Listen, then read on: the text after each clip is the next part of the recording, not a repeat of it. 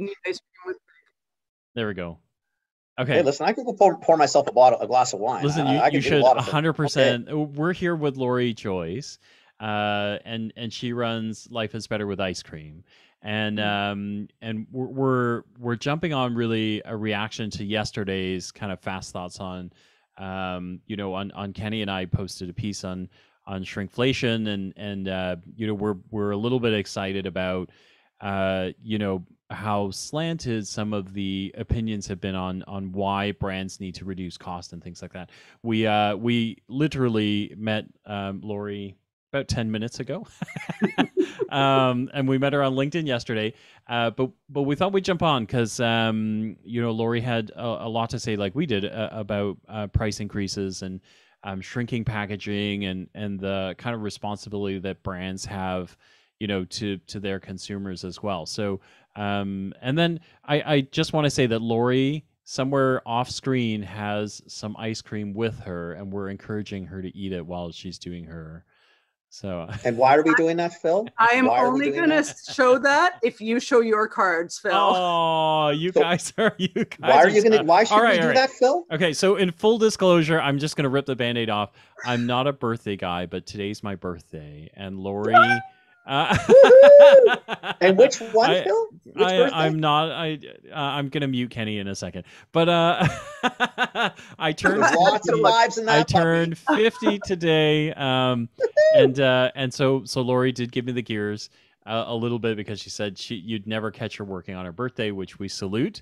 I'm just not that guy. But I've disclosed why, but now I think you should just eat your ice cream while you talk. So well, first, happy birthday. Thank you. I feel honored that you would actually be working and taking the time to talk about this with me on your birthday, because I wouldn't be. I would be I'd be with my family, enjoying every second of my birthday moment. So we'll make this quick so you can go back to your family. This is really fun. Oh, good. Yeah. So let's talk about this for a second. So yesterday we were riffing a little bit, and Kenny and I were pretty adamant about our view on, the cost increases that have come, and the things that brands need to do to kind of preserve margin, protect, the communities that they work in, the communities that they participate in, the employees they have, all of those things, right? And we suggested yesterday that, retailers play a part in this.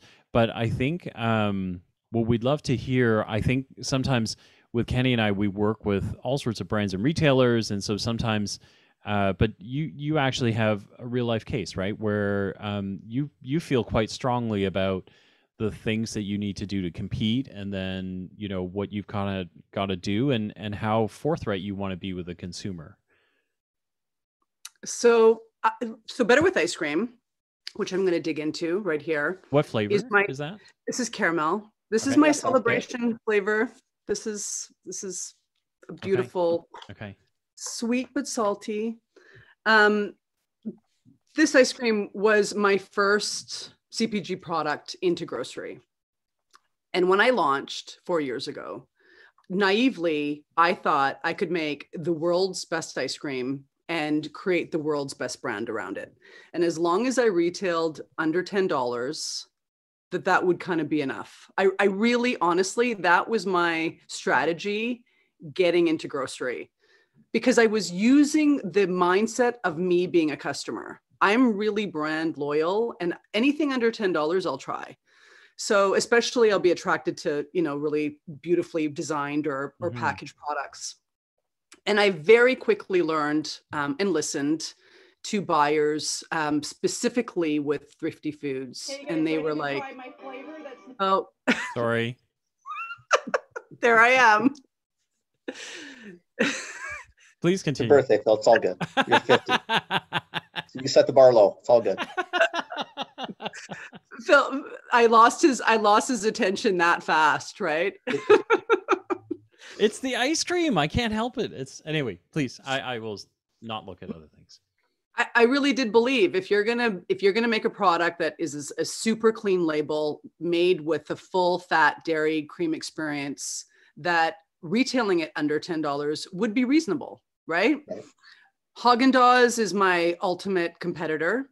And they average anywhere from, let's say, it can skew anywhere between $6.99 to $8.99. This is a Canadian product, Canadian dairy.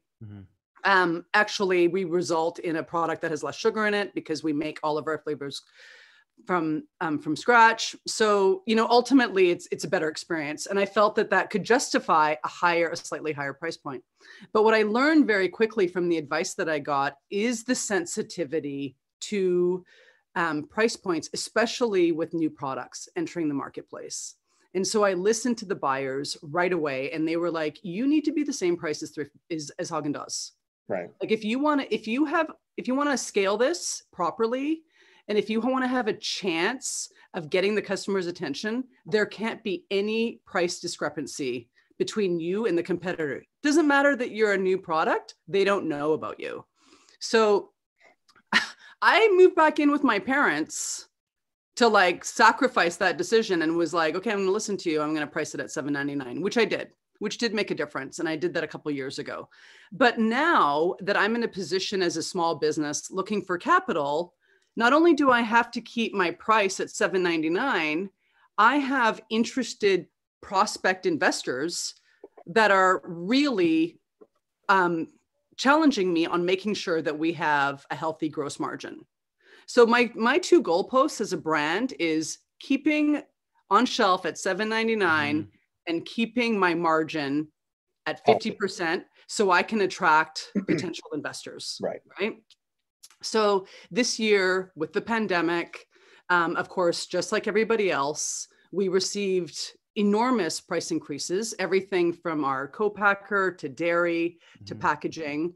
And in my category, Haagen-Dazs, and this right now is 500 mils. Right. But in the States, a pint is $4.73. And so a lot of other products, especially US brands, are $4.73. So I had to make the very difficult, honest decision. Okay, if we're going to keep the retail price and we're going to try to keep these investors engaged, the only option that we have is reducing the size, especially if we're not going to change our product. Right. So we're not going to compromise ever on ingredients. And, it was so interesting and it was so timely when I watched your episode yesterday, because it was like, this is one of the hardest decisions I've had to make. And truthfully, the reason why I wanted to come on here is I wanted to share a message that recently happened to me and hopefully give comfort to other startups in the space. I was losing sleep over this decision. I literally thought I was going to be betraying my customer, because I hate the fact, you see this all the time. Brands get big, they reduce their pack size. Right. And the most incredible thing happened in the last 2 weeks with me is that I made the decision to honestly communicate why we were doing this with our distributors. And every single one who's been helping me all along, they were just like, Lori, do not lose sleep over this. This is what everyone is doing. Literally, they were like, this is the time to make this change because everybody is doing it. It is so not a big deal to them that they were like, this is the time that no one's going to notice that you're doing it. And so not only do I have this support and the comfort from my distributors that are going to help me through this process, because there's a lot of change that happens. You change your item code, you change your UPC code. I really was making me uncomfortable about making all these changes. But then what I wanted to do is own this decision to the customer.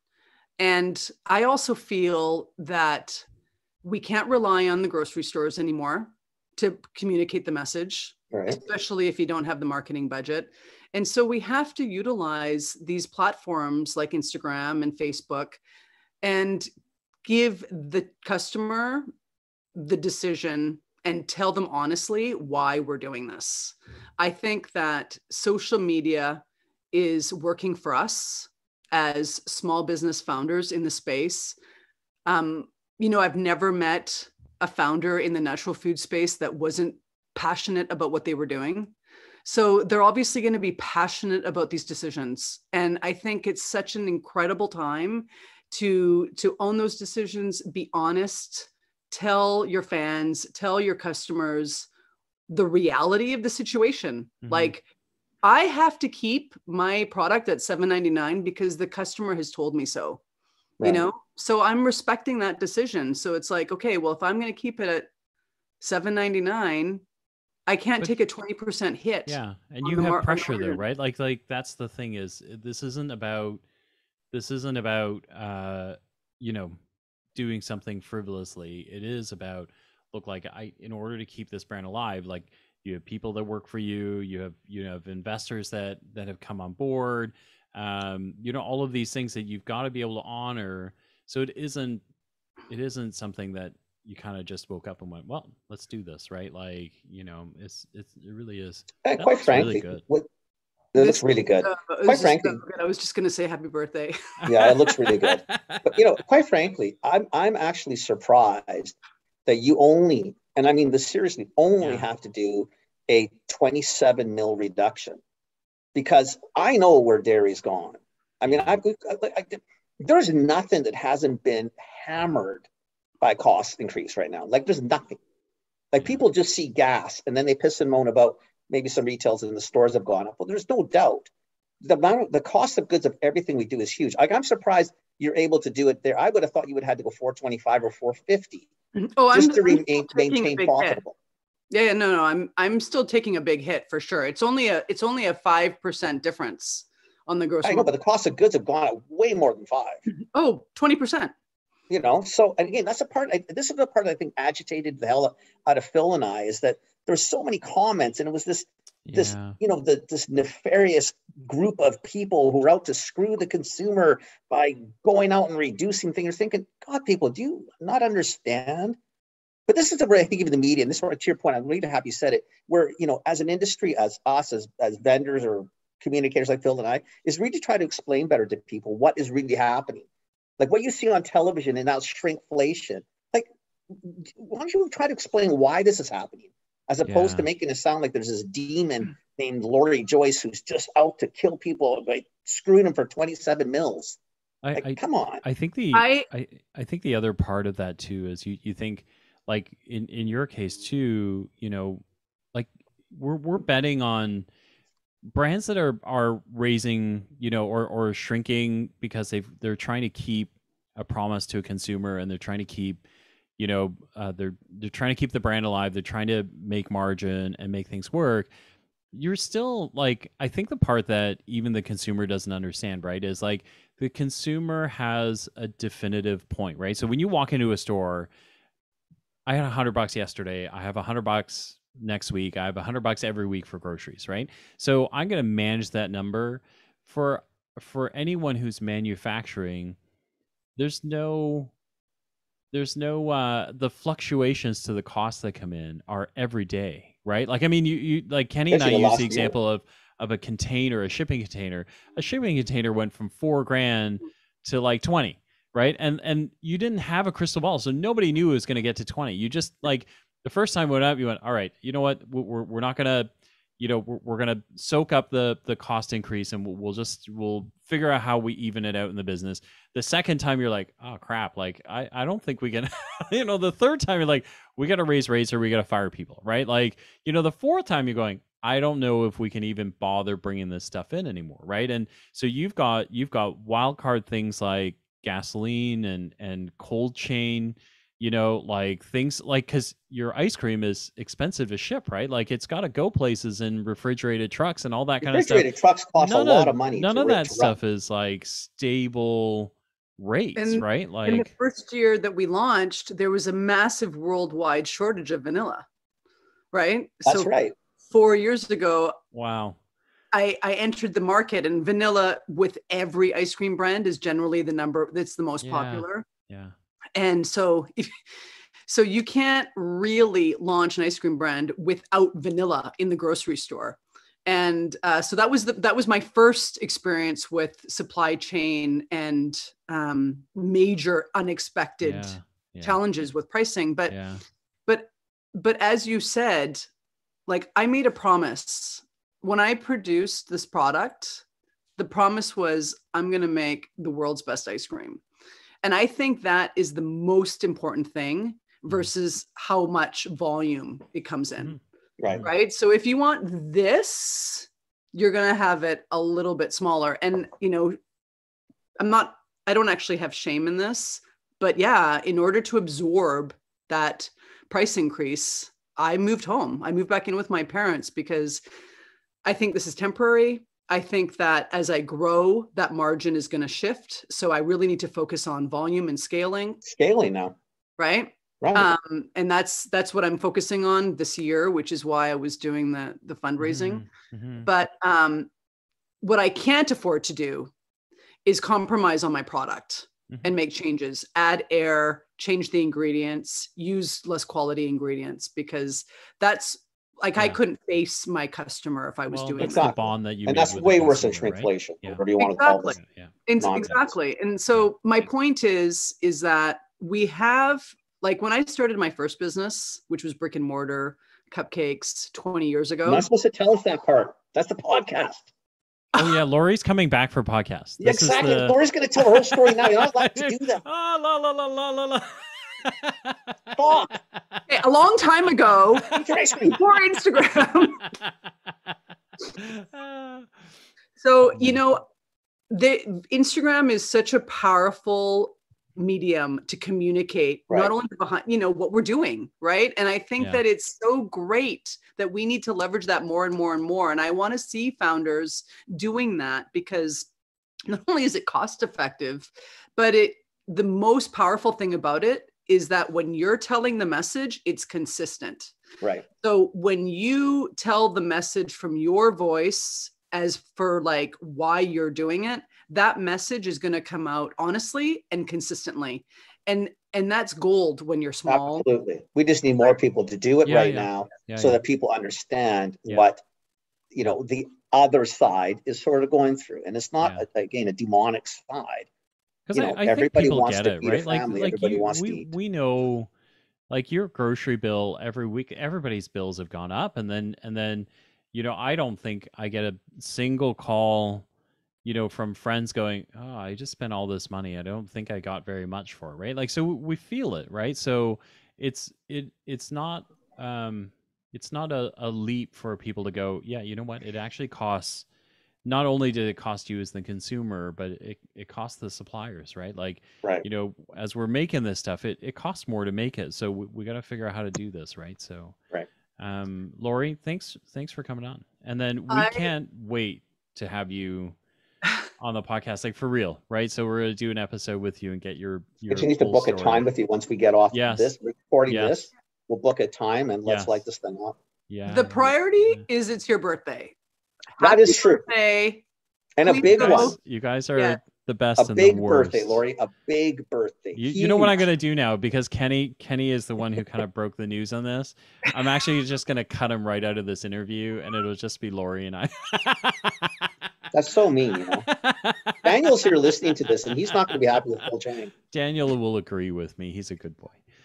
You guys, this was so much fun. I can't wait to see you guys again. We'll do it in person if you want, with ice cream, whatever you like. But please, just, you know, if I can just say, you are like, I know we talked about this briefly, and we made this joke because I really do celebrate my birthday, and I think it's really important. And I know we just met, so it's probably super inappropriate for me to say this. However, I always put my foot in my mouth, so nothing's going to change. I'm going to say it right now. We love you already. You know that. You have another half of your life to shift that mindset. You are healthy. You have a family. Like, that we are living in the most fucked up time ever. Literally, that's what it seems like. Yeah. So ice cream and birthdays are what we can count on. Yeah. No, right? I like, listen, I